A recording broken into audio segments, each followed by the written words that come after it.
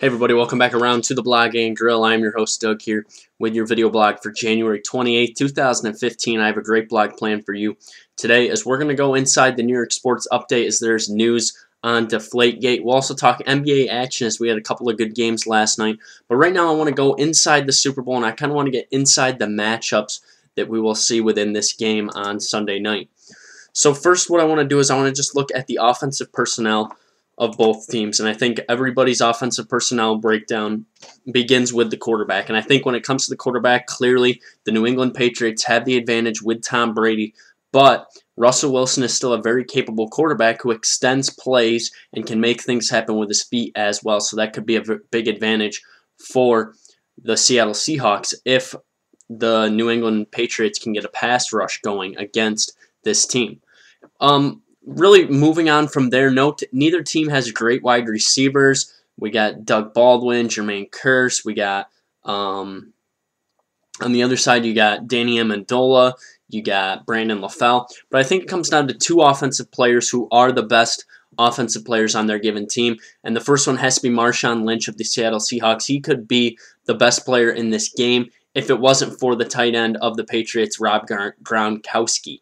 I think Gronkowski is probably the best player in this game, but I like the Seattle Seahawks on defense, which I'm going to get to in a minute, and I think they'll be able to slow them down. The Patriots have given up a lot of rushing yards throughout the year, so that's going to be something to watch with Marshawn Lynch.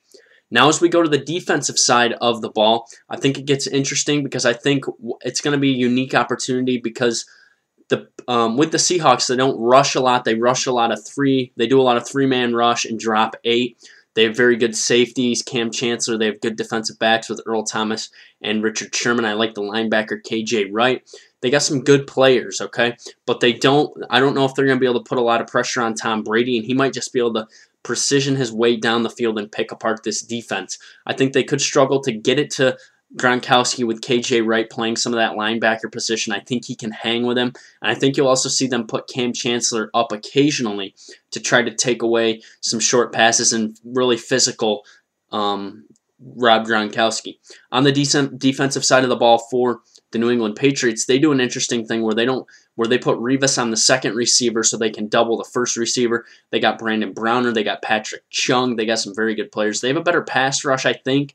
They blitz more often with Chandler Jones and with Vince Wilfork, so that's going to be something to watch throughout this game. But they have Jamie Collins, the inside linebacker, who's very good. And just a lot of good opportunities for this team. So if we look at the special teams, I think both teams have very similar kickers. Steven Hauschka and Steven Gostowski are both very good kickers. I don't think the kicking game is going to be an issue. I think the special teams could be interesting because we've seen Seattle run some trick plays, and I think they could run some trick plays in this game and try to pick up some yards. So that's going to be interesting to see if we see some trick plays. I think the punter for New England is very good. His name is escaping me right now, but I think that's going to be interesting. It's going to be interesting how teams change field position as well, and that's what it's going to come down to. When it comes to coaching, I think it's going to be very interesting. I think Pete Carroll is right up there with Bill Belichick. Bill Belichick is a great coach, and Pete Carroll is getting there. He knows how to coach his guys. That's the key for Pete Carroll. He understands his roster, understands the personalities on his team, and he can get it done with these guys. So it's going to be something to watch, and Belichick is just going to be able to adapt his game to what's going to work best to beat the Seattle Seahawks. And finally, when it comes down to the fan base, I think the Seattle Seahawks will have the majority of the fans there. Not a lot of fans like New England. And with it being in Arizona, it's already on the West Coast. I think we'll see more Seattle fans than New England fans. And that could play a big factor if Seattle could establish some form of a home field advantage in the Super Bowl. So we'll be back on Saturday, and we're going to talk some more football, and I will give you my pick for the game, which right now stands at a -1 for New England. So New England's a -1. And that could just basically be quarterback play right there. All right, let's talk a little NBA action. Of course, last night we had some great games. The Bulls take down the Warriors, and really a big win, I think, for the Chicago Bulls moving forward. I think they really needed to have a game where they could show that they can win against a very good team. And it's going to be interesting to see what happens. Derrick Rose hit a big shot. We'll see if Chicago can get healthy. I think they can make a run at this Eastern Conference, which is very, very wide open right now. And in the other game, the Cavaliers won their 7th in a row, and now with LeBron back, kind of everything's starting to calm down, and he's starting to get it going, and they've won 7 straight, and they are currently 26-20 right now, and they're up to 5th place in that Eastern Conference. They would match up with Chicago right now if the playoffs were to start today. And the Atlanta Hawks, I mean, they just keep rolling at 37-8. They've won 16 in a row, outscoring opponents by an average of 7.3 points per game. They're just ripping it apart right now.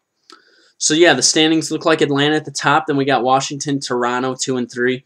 Chicago, 4. Cleveland, 5. Milwaukee, 6. Miami, 7. Charlotte, 8. And Brooklyn and Boston are just on the outside looking in the Eastern Conference. And then out west, we have the Golden State Warriors at 36-7. And then we got Memphis 2, Portland 3, Clip Show 4, Houston 5, Dallas 6, San Antonio 7, and Phoenix right now in the 8th spot with New Orleans and OKC just on the outside looking in. Kevin Durant, of course, will miss his 2nd straight game tonight as they take on the Knicks.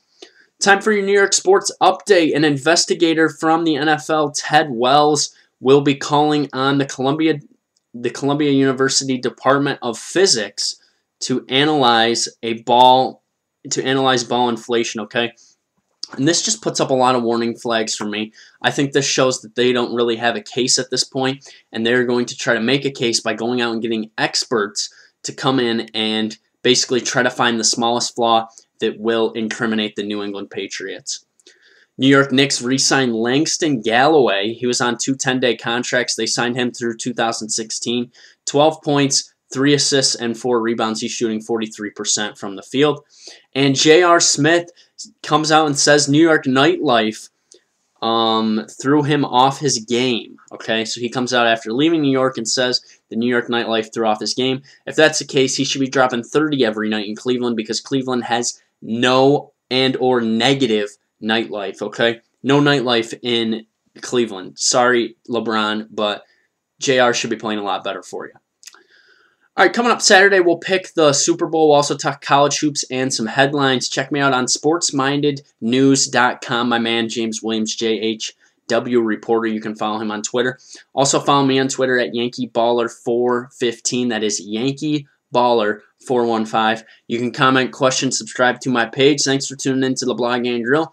I will be back on Saturday. Have a great rest of the week.